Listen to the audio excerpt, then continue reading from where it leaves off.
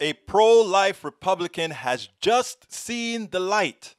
You know, with this Supreme Court justice fiasco coming to pass, and with women scared to death about losing all of their control of their bodies, it is amazing because I think Republicans are starting to see the light. Even their women are starting to say, wait, can we really allow men the total control of our bodies as they have before? Can we really allow these religious quacks who we know what they do behind the scenes? They preach one thing, they do something else. Can we really have those people controlling who we really are or what we really can do? Well, it seems like Rick Tyler, a Republican strategist, is starting to see the light.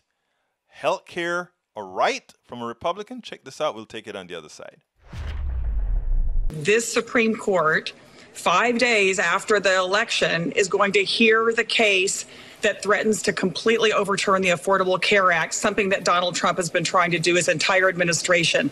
The health insurance coverage of 20 million people is at risk. That is what is on the mind of the American voters. And so I think to the question of who's motivated, it is women, it is young people, it is people of color who've seen this administration try to take away voting rights, women's rights, LGBTQ rights, and realizes that this next appointment on the Supreme Court is going to mean something not just for the next administration, but for decades to come. Let me make an argument really quickly about a pro-life argument for the Health Care Act that was just mentioned, the ACA.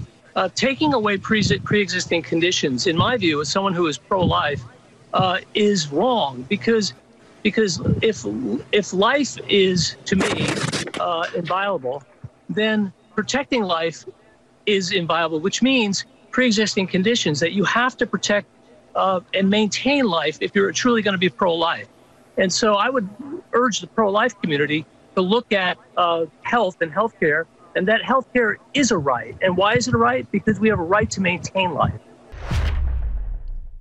Wow, that is Rick Tyler, a Republican strategist. I would kind of try to consider, or I would kind of encourage them to also look at the jail industrial complex, the prison industrial complex, as a pro-life issue as well. I will also try to convince them to consider the food stamp program a life issue, a pro-life issue. I would consider asking them for all the support of parents getting child support, a pro-life issue as well. The amount of people that die for the lack of these types of social services far likely exceed what they call abortion or the deaths caused by abortion.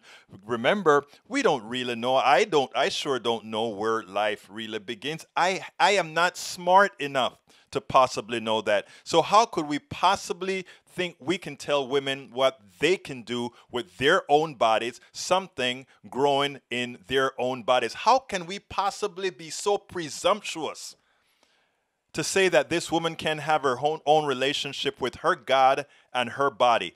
That's not our place.